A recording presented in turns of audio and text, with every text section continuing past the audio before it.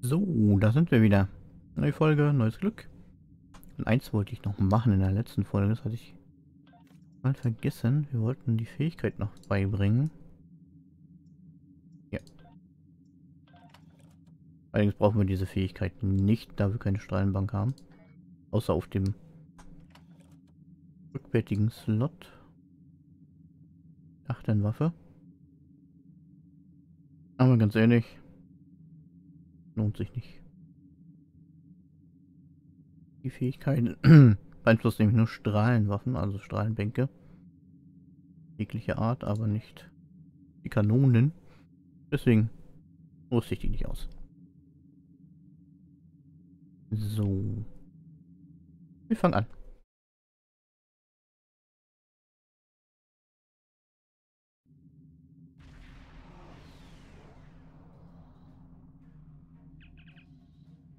Ketten, wir erreichen den Signalüberträger. Wenn wir näher herankommen, könnten wir die Übertragung abhören. Die Sternflotte hat uns vor feindlichen Schiffen in dieser Gegend gewarnt. Also sollten wir vorsichtig sein. Es ist ja auch logisch, dass da feindliche Schiffe rumschweben, wenn die da abhören.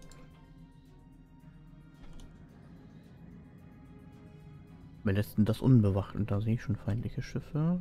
Da. Beim Hydrazingas. Geht's mal los.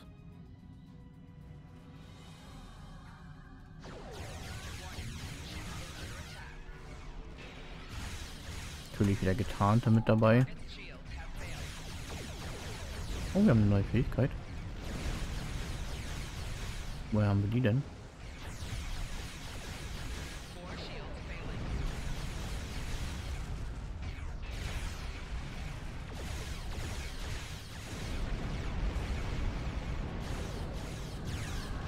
Aha.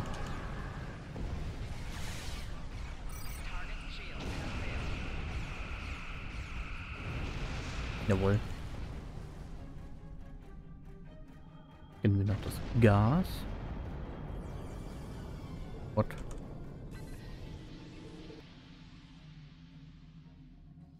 So. Wollen wir mal dahin fliegen.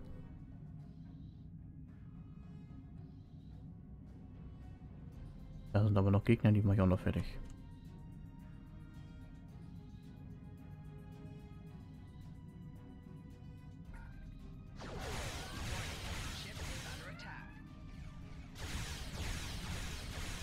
So.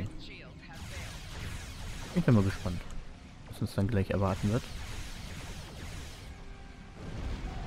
Flottenmitglieder kommen auch langsam alle online. Oh. Und vernichtet.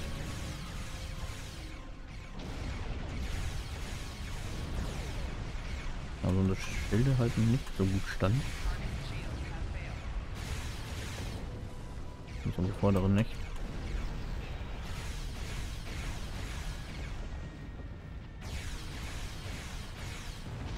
Will der gerade ankommen?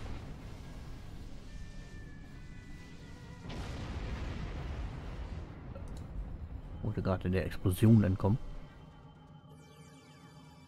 Dass wir da Schaden kriegen.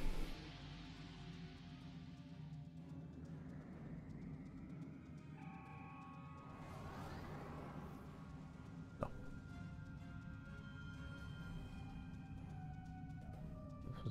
Unsere Fähigkeit aktiviert, aber egal. So oft brauchen wir dieses nicht. Wir fliegen jetzt mal mit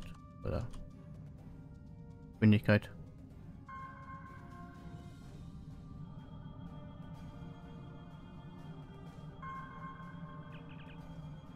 Lieutenant Commander, die Klingonen verwenden einen Subraumträger mit Niedrigfrequenz, um ihre gestohlene Übertragung zu senden. Hä?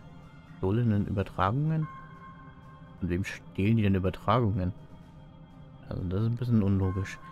Wir müssen das Spektrum verfolgen, um die Nachricht und den Empfänger herauszufinden. Ach, warte mal, die stehlen die Übertragung von der Sternflotte? Eine seltsame Formulierung. Weil wie soll man das stehlen? Man kann höchstens abfangen und so. Oder mithören. Aber stehlen? Egal. Frequenzscan beginnen. Ocean.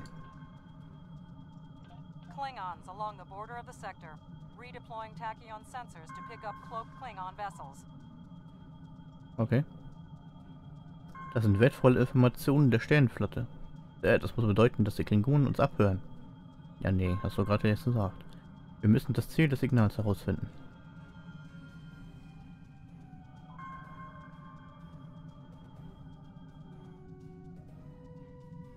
Höre das Signal auf. Die Klingonen lassen das Signal von einem anderen Repeater abprallen. Der ist aber nicht weit weg.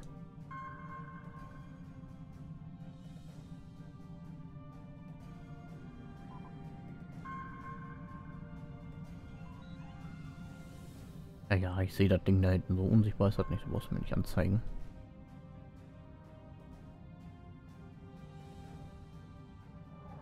Ach nö.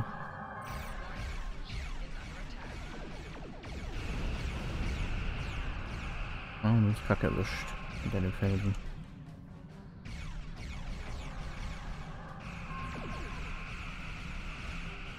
Ja, muss man dafür sorgen, dass sie drehen können.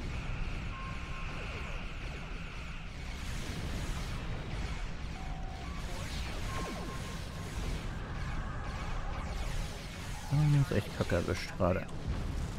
Jawohl.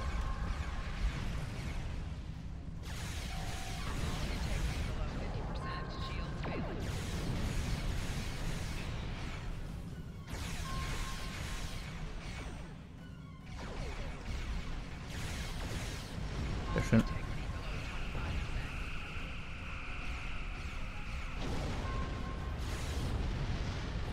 Sehr gut.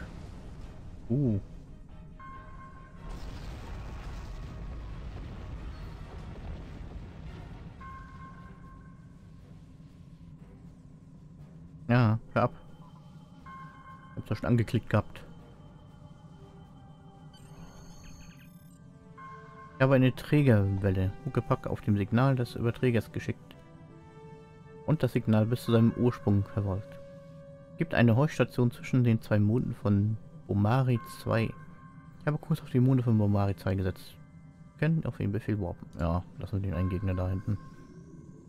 Beziehungsweise 3 sind es wahrscheinlich. Aber egal, wir hauen ab.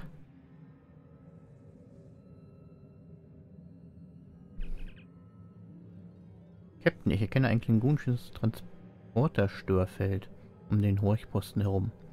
Das Feld wird von 3 Transporterdisruptoren aufrechterhalten. Wir müssen sie zerstören, bevor wir zum Horchposten runterbeamen können. Das ist schön. Erstmal die. Den da. Bestimmt wieder 3. Ach. Ein bisschen näher ran, so.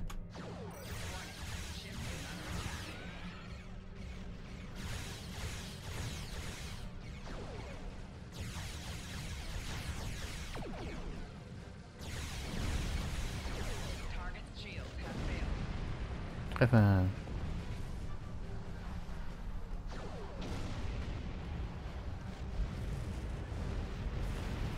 Okay, der ist schon explodiert. Ja, das Feld wird schwächer, das ist doch schön. Will ich auch hoffen, wenn ich in die Dinger in die Luft jag. Dass es uns etwas bringt.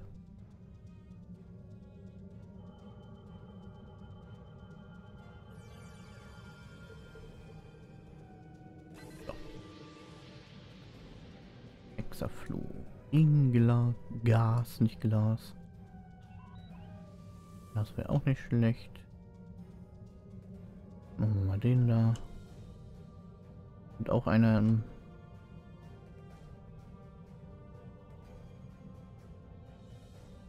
Nicht?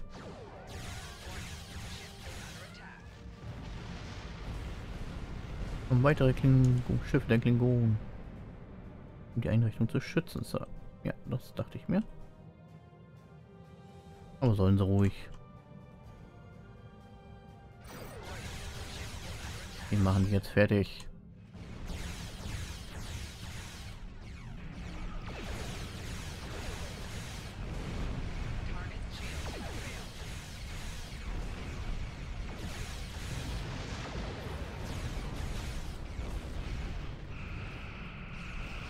Ein Schlachtkreuzer. Wir nehmen erstmal den kleinen noch.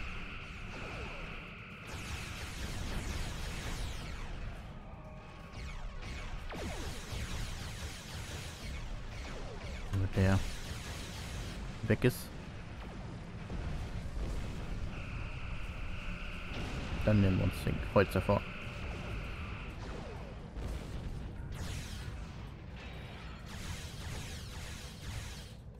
Jawohl. Los, auf da.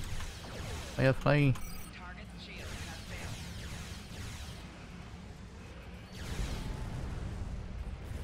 Sehr schön.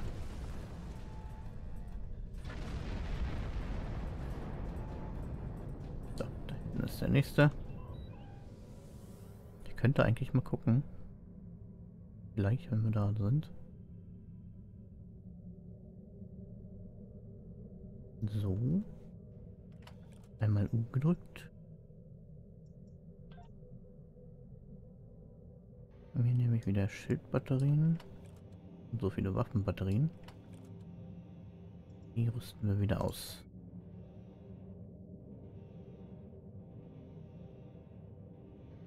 Und dann greifen wir an.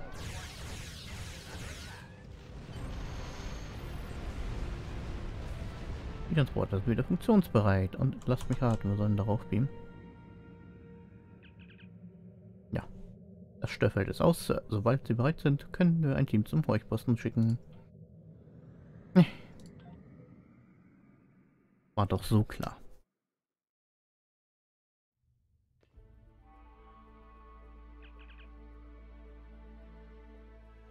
Die Sternflotte hat die Genehmigung erteilt, die Anlage zu zerstören. Für den Krieg ist es von zentraler Bedeutung, dass der Feind unsere Kommunikation nicht belauscht. Wir sollten überall im Gebiet Sprengladungen einbringen. Wenn wir mehrere Bereiche auf einmal treffen, müsste das eine Kettenreaktion auslösen, die die Anlage zerstört. Na gut. Könnt ihr einfach oben bomben, aber naja.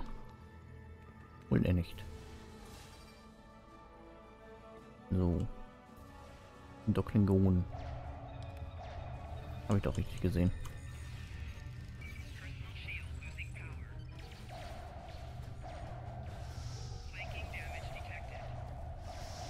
So, nein, da. Sehr schön. Waffenlager plündern. Wir erkennen den Behälter als Vorratskiste für klingonische Waffen, wahrscheinlich Disruptor-Pistolen und Butlets. Wenn Sie die Verriegelung umgehen können, finden sich vielleicht etwas Nützliches. Das Sicherheitsschloss lässt sich nicht leicht knacken, aber Sie können einige Schaltkreise entnehmen und sie in anderer Reihenfolge einsetzen. Okay. Wenn Sie den Stromkreis in eine aufsteigende Frequenz bringen, können Sie das Schloss öffnen. Okay, aktuelle Reihe. Okay. Zweiten und dritten. Ersten und zweiten. Öffnen. Das war einfach.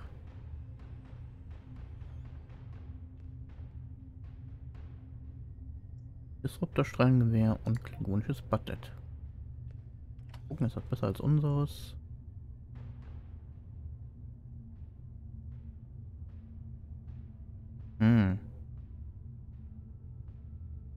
Nicht wirklich, ne? Oder wohl. Wir rüsten es einfach mal in den Slot aus. Ungefähr ihre Waffe. Lennart, du hüpfst doch mal so auf die Feinde zu. Bitteschön. Jetzt ein Buttlet. Und die den guten Phaser. So. Einmal neu sortiert. Wir wechseln mal zu der Waffe, die wir gerade bekommen haben.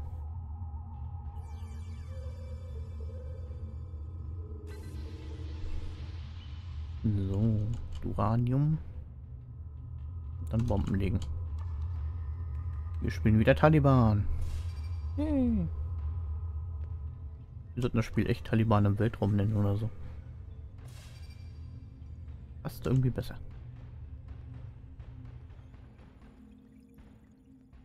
Bin gespannt, wie das Ding schießt.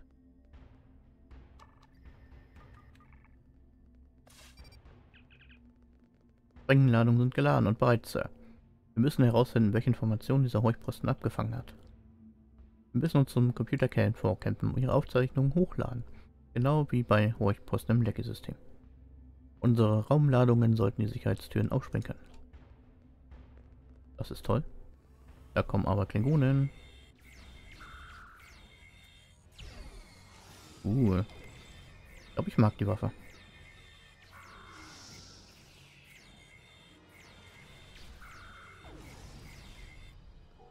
Sehr schön. Oh, die Waffe gefällt mir. Die Tür ist verriegelt. Aber wir können sie mit einer Sprengladung öffnen. Ja.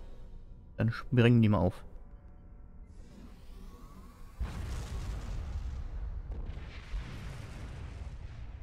Wo war das jetzt? Da oben. Ach, da kommt schon der Klingon raus.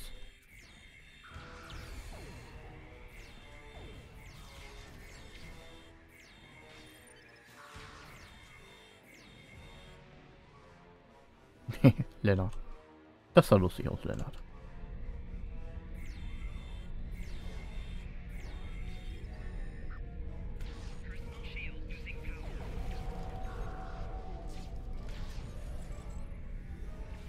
So, ein bisschen geschützt.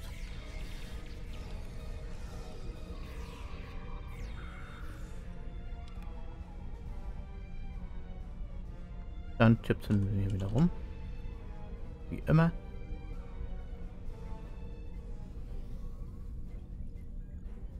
Ups. Ja, die stehen ja noch da rum. Und warten geduldig auf ihren Tod. Jetzt warten sie nicht mehr. Ich glaube, die mochten nicht, dass wir das Gas geholt haben. Kann ich mir so vorstellen. Und wieder geht Ton weg, ne?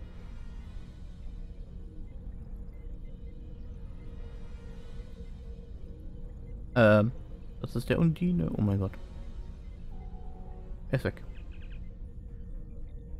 Dies war ein undinischer Eindringling. Sie manipulieren sicherlich die Situation, um die Klingonen und die Föderation gegeneinander aufzuhetzen. Und wertvolle Informationen in die Hände der Klingonen zu spielen. Dies macht es umso wichtiger, dass wir diese Informationen zurückgewinnen. Wir müssen den Computerkern mit unserem Schiffscomputer verbinden.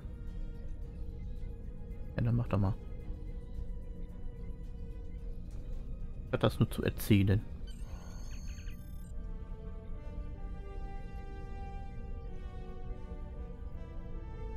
Lieutenant Commander, gerade haben die Sensoren auf der anderen Seite des Mondes ein Undinen-Schiff ausgemacht. Sie haben jemanden an Bord gebeamt und fliegen jetzt in das Kometentrümmerfeld. Bitte kehren Sie sofort zum Schiff zurück. Na gut, Oma, machen wir.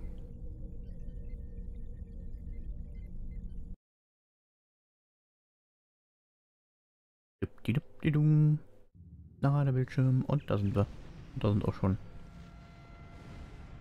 Ja. Kämpfen gegen das Schiff der Undinen. Wir kämpfen auch mal gleich dagegen, falls wir in Reichweite kommen und das nicht weiter abhaut. Endlich.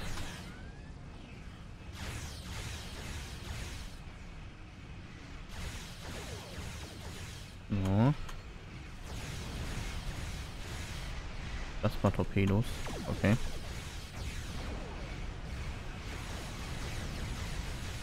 Wir wenden mal eine der Waffenbatterien.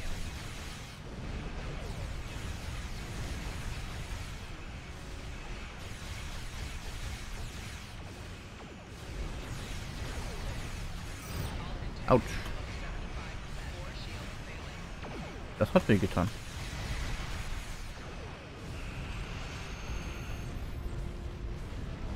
Okay, unwahrscheinliche Allianz. Die Klingonen rufen uns. In honor of your actions against the Undine, we will not destroy you today. Next time, you will not be so fortunate. Vielleicht kämpfen wir eines Tages wieder Seite an Seite, Captain. Captain, ich habe Kurs zum Verlassen des Systemsgesetz. Ach ja, Lösung verlassen, bla bla bla. Und wir ab. Ja, da hinten wäre noch Gas oder sowas gewesen, egal.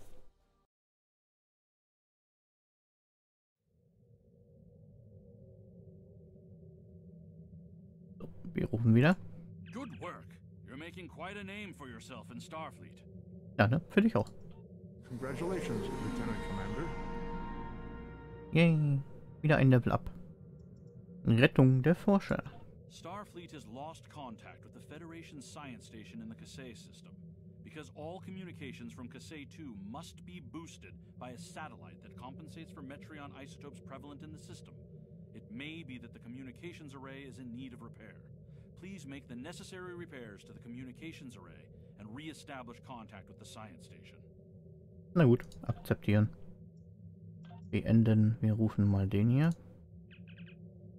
Wir kriegen neue Dienstoffiziere.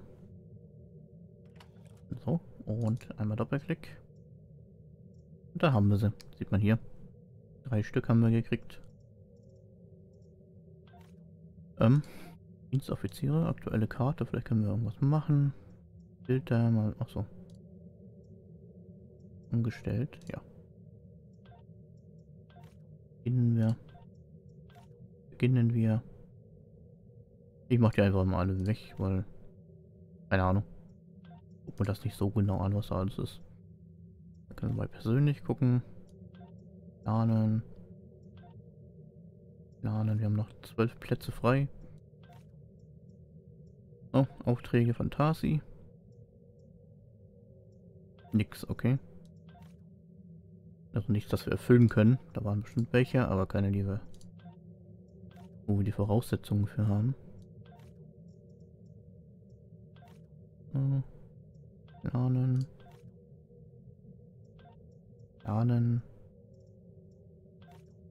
Das ist immer ein ziemliches Rumgeklicke eigentlich. Ne, hier Abteilungsleiter wollte ich hin. Planen. Was mehr haben wir nicht? Ach, wir haben keinen Wissenschaftler mehr. Gut, medizinisch vielleicht? Nein. Taktisch? Nein. Da haben wir einen. Nö. Oder war er bei taktisch und ich habe nur zu schnell weggedrückt? Ja. Gut, jetzt haben wir aber keinen mehr. So, einmal umgedrückt. Wir haben hier nämlich eine neue. Die genauso ist wie unsere. Dann kriegt die mal... Na gut, das ist Gavin, der hat nämlich noch 1. Also Stufe 0, Mark 0. Sortieren. Wir fliegen gleich mal dahin. Wie immer. Und während wir fliegen, mache ich wieder erstmal Schluss. Ich glaube, das ist nicht so weit. No, geht noch. Ach nee, warte, wir müssen erst die Fähigkeiten noch kaufen. Das vergesse ich immer. Sind wir immer noch nicht hier unten. Dann machen wir hier mal bessere Schild. Wiederherstellung.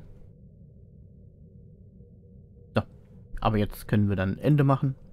Und wir sehen uns dann nachher in der nächsten Folge wieder. Bis dann. Tschüss.